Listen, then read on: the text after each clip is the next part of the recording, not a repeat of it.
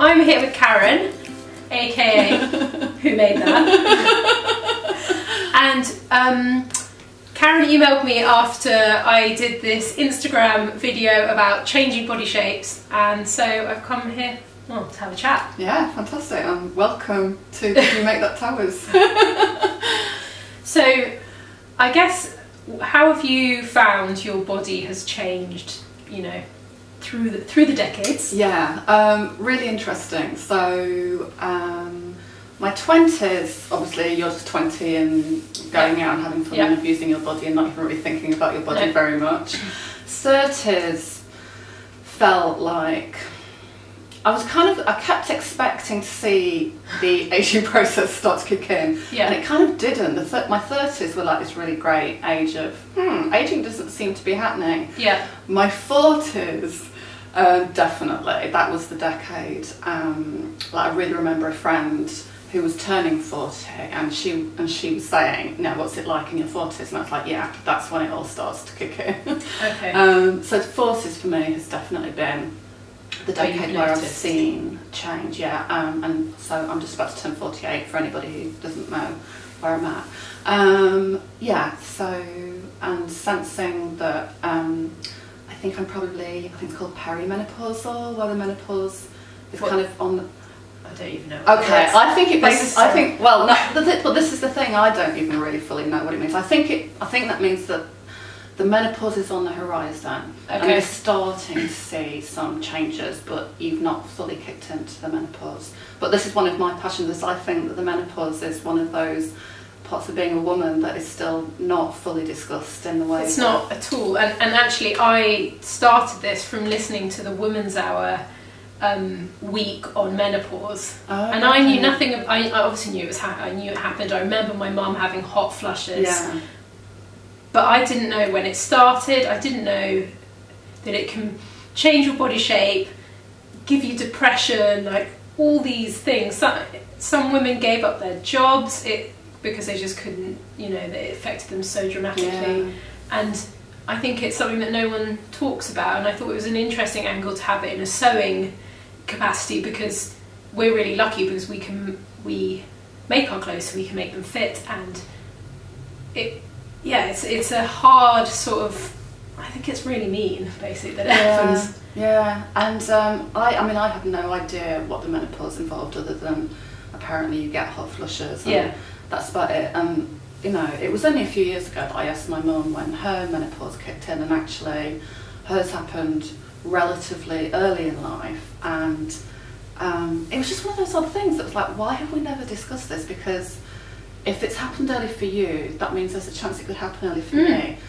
And actually as a woman, that's quite an important detail of your health to be aware of, you know, particularly if you're somebody who was maybe hoping to have children, who, you know, clock ticking and all that. So it's exactly the same as me. I'd never asked my mum about it, and I rang her after listening to the Women's Hour thing, and she said, "Oh, I got my menopause when I was 45." And I again was like, why didn't you tell me that? That's 10 years away, it's not that long. Yeah, that's exactly how I felt. It's like, oh, you didn't think that might be quite useful information? I mean, you know, it's not, but there's clearly a cultural thing that women just don't really talk about it. In the way that we do talk really openly now about, you know, periods and, you know, gender issues. So in terms of your makes, like, obviously you're fairly prolific, you make stuff, I would say most weeks, it feels like. So in terms of patterns and shapes, what are your kind of yeses and nos? It happened quite gradually, but I noticed that I was starting to train myself to just not consider certain patterns. You know, when you get really caught up in the thrill of a pattern release and everybody's very excited on social media, and you know your hand is pressing the PayPal button before you've even thought properly about what it is that you're buying. And I definitely started to train myself out of that. So for example, now anything that has a very defined waistband and lots of gathers at the waist, I just don't want anymore, because one of the ways that my body has changed is that your body does just start to cling on to weight more, but it does go into quite specific areas, i.e. your girth. Yeah. And so it feels really constricting and uncomfortable to have a very defined waistband. Yeah. But also it's not just about the comfort of sitting and moving about, it's that it feels almost sensitive in that part of your area, and you just don't want something touching you in that part of your body. And I suddenly understood, you know, women that you see wearing very loose flowing linen, and this is another point, natural fabrics, because I don't think I've had hot flushes in the cliche of a hot flush, but I'm quite careful now about when I'm wearing polyesters and what have you. That was the main feedback we got from everyone, because we got like a flood of messages from people, and it was nothing defined on the waist, natural fibres, arms covered. Yeah, that if I could give a tip to any pattern designer out there, it is have more patterns with sleeve options. Yeah. Because I understand that the sleeveless dresses are much easier to fit, and they're therefore more appealing, but for a certain demographic, again, there are a lot of patterns out there now that I just won't consider, because I'm never going to wear that sleeveless dress unless it's layered with a cardigan. I agree, and also especially British pattern designers who do that, I'm like, have I missed out on something? Because the Great British Summer, it's always cold. Like I'm the same about sleeves. I always want my arms upper arms covered. But I think I'm ahead of the game in that. I think people my age less bothered. But yeah, that would definitely be one of my kind of tips to pattern designers. Just think about sleeve options. And what if you, because pattern wise, what are your kind of, do you have ones go-to patterns? So I mean, the ultimate shift dress by Sew Over It I love, because and this is the thing as well, it does have a bust dart, so that you can have quite a loose fitting item, but it still feels as though there's some shape. Yeah. And you've made a lot of them. I've made, I think I've got about 7 of them now. And so you look smart, but it's really comfortable to wear. It's very easy to wear. It has long sleeves or short sleeves, and it's really simple, but it just really works for what I need. And then this is the Tessuti Yuki dress, which I like. It's a more cocoon shape, and I find this very easy to wear. Okay, I will pop links to it, all the patterns we talk about at the bottom. What have you? I'm trying to think of other things that are kind of important to you now when you're looking for patterns. Do you have particular pattern companies that you kind of go to, or is it literally whatever? I'd still look at everything, but I guess my go-to pattern companies are Sew Over It. I just think Lisa Comfort really understands the female body and designs in a very flattering way. I really like the aesthetic of the Maker's Atelier. Although I think I need to be a little bit more. I think I need to think quite carefully about which of her patterns I choose. To suit you. To suit me.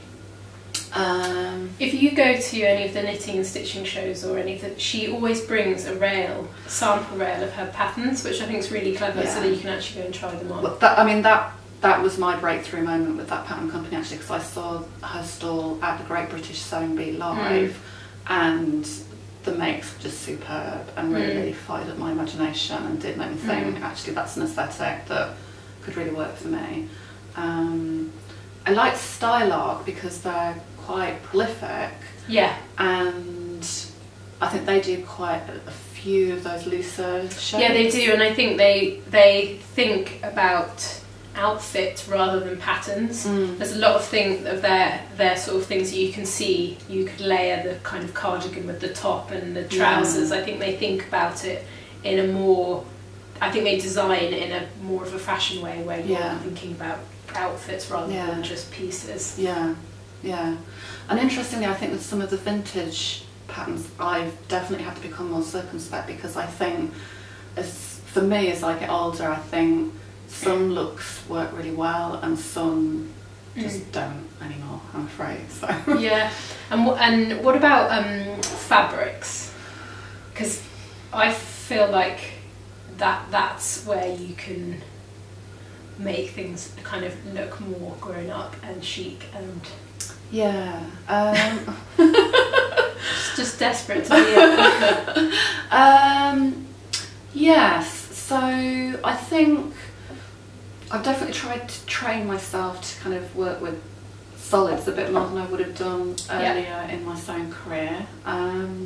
It's really hard when you start the florals. The floral cottons are just everywhere. Yeah, and so tempting. And so bright, all the bright prints. Yeah. I remember some of my early makes and shocking. So yeah, kind of like graphic prints. I think help give some of these looser shapes a bit of edge that makes them feel contemporary rather than just shapeless. Yeah, and I think when you're looking, it's quite hard, I find it quite hard to buy plains because they feel slightly less exciting in the shop.